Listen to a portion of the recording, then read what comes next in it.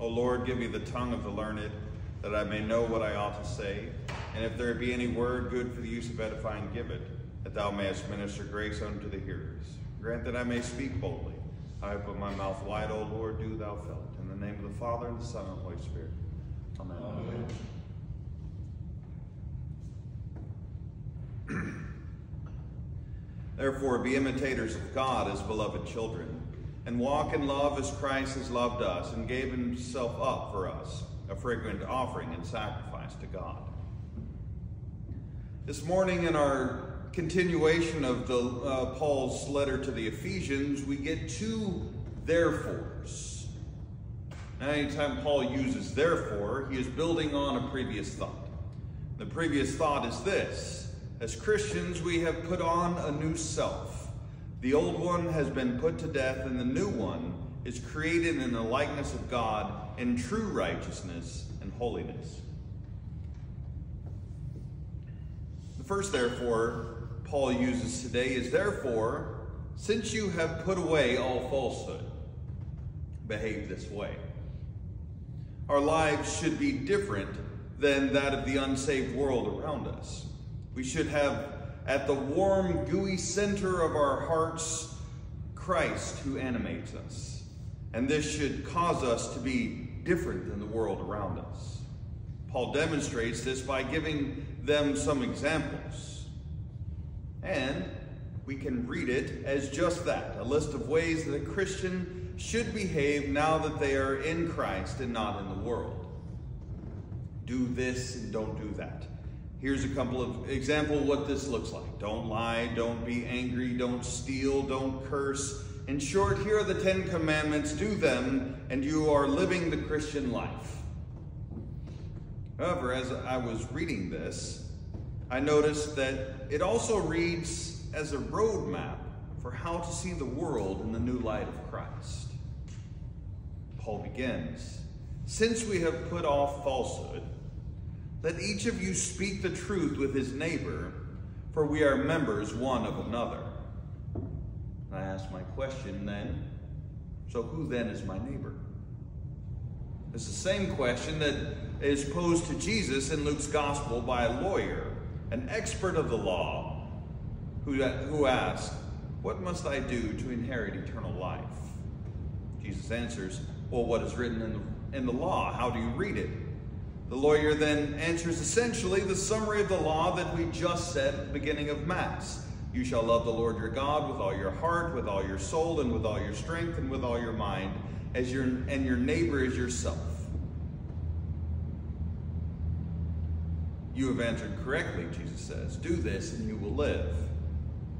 But this was not sufficient for him. Simply telling him how to live the 10 Commandments left him with so many questions.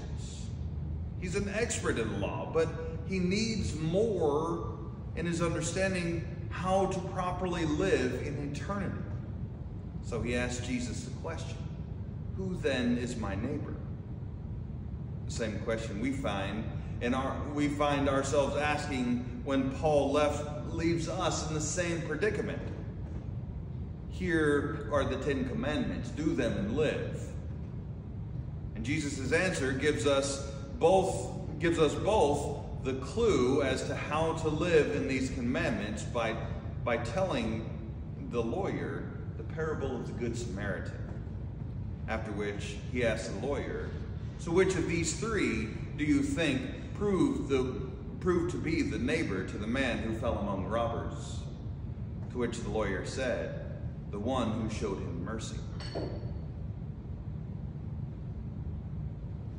It's now in this light that we pick back up Paul's advice.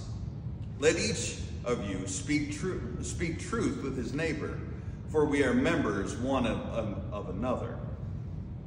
It does no good to tell our neighbor anything but the truth in love. What good would it accomplish if we have told those who have fallen amongst robbers and lay half dead in need of someone to show mercy to them what they want to hear? What good does it do to leave them beaten and dying and essentially walk by them in such a way as to give them reason to remain in death? Is it not better instead to give them the words of life and to attempt to bind up their wounds? Paul continues, be angry and do not sin. Going down the same route, be angry that the world is currently in such a state that there exist those who are lying wounded and in danger of death. Do not let the sun go down on your anger, he says. Do not wait for someone else to take pity on them and bind them up. Use that anger and give the devil no quarter. Do not let him have leave to steal any longer, for they are not his.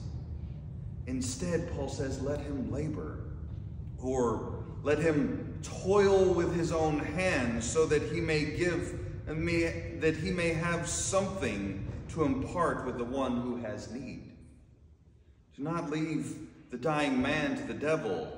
Instead, bind him up, tend to his wounds, place him on your own donkey, and bring him to the place of his refreshment. This is the opposite of telling them what they want to hear, that they may remain in death. It is learning the need, learning the hurt, that we may bind up the wound.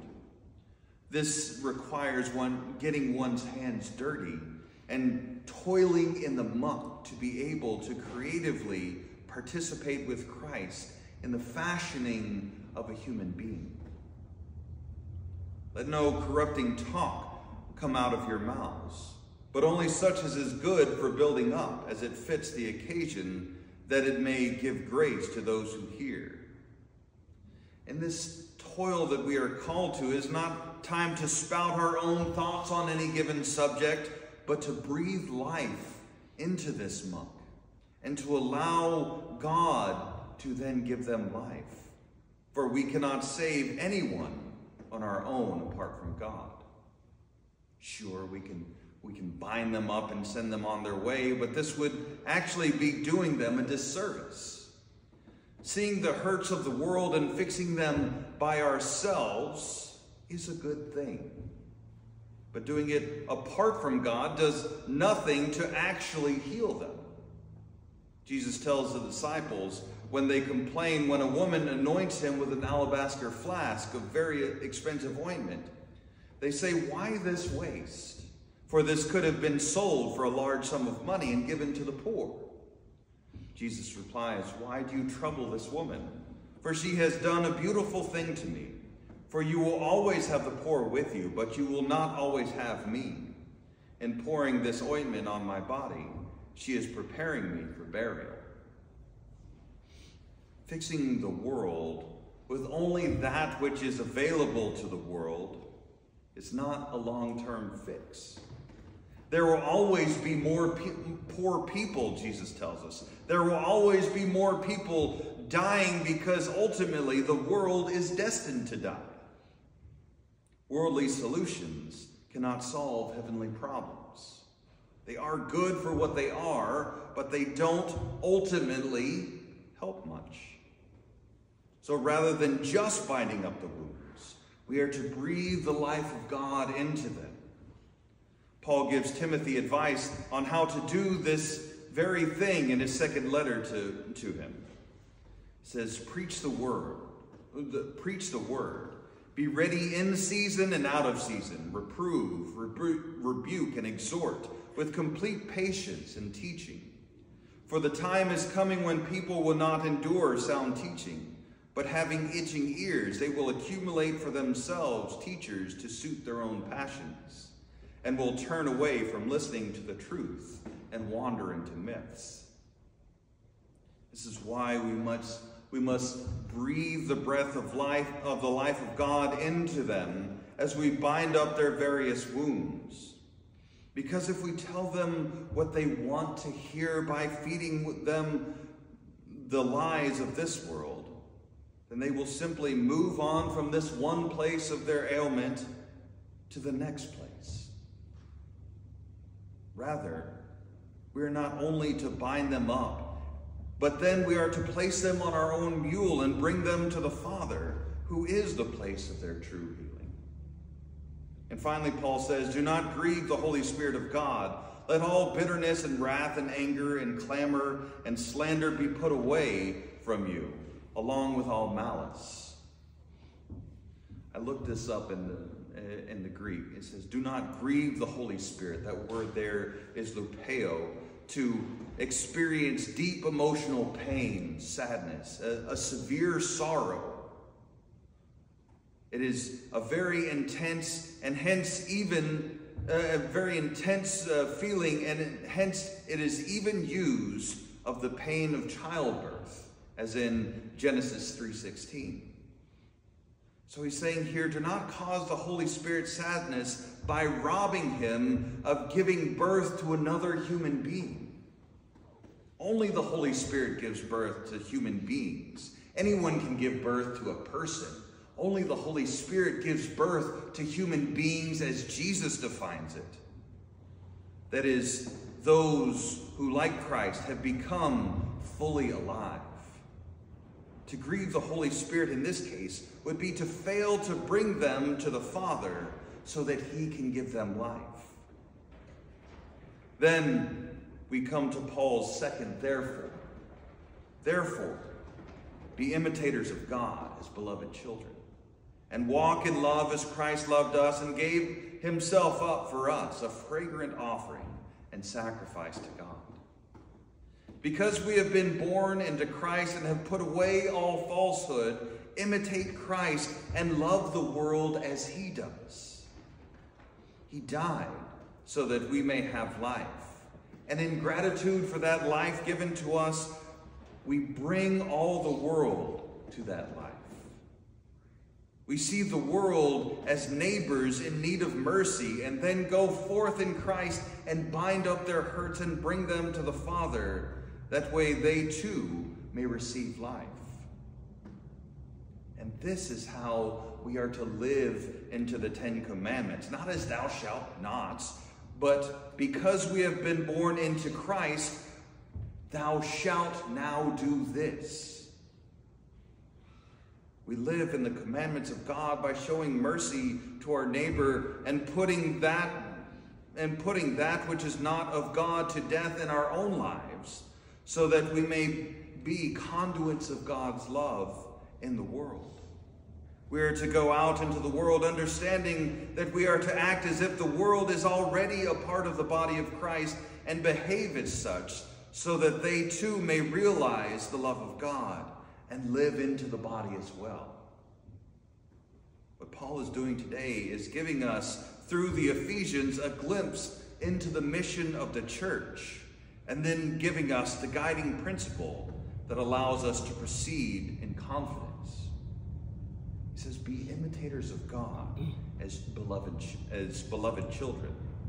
That is, participate in his creation of humanity by bringing those you encounter to him. Walk in love as Christ has loved us and gave up himself for us, a fragrant offering and sacrifice to God. Christ came to give himself as a sacrifice for our redemption. Walk in this same love and give yourself to him and aid him as he creates human beings, born in the Holy Spirit of all that are brought to him. In the name of the Father, and the Son, and the Holy Spirit. Amen.